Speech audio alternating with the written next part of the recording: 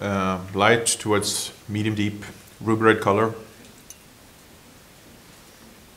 Youthful, very attractive nose with primary fruit. There's a good level of ripeness there.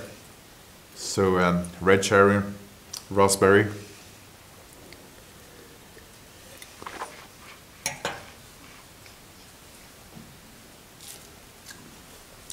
Good grip on the palate. It stays within the medium-bodied frame, but it has really good flavor intensity with attractive juicy fruit such as red cherry and raspberry. Good purity of fruit, a slight hint of minerality, some gently spicy notes on the finish like ginger and clove.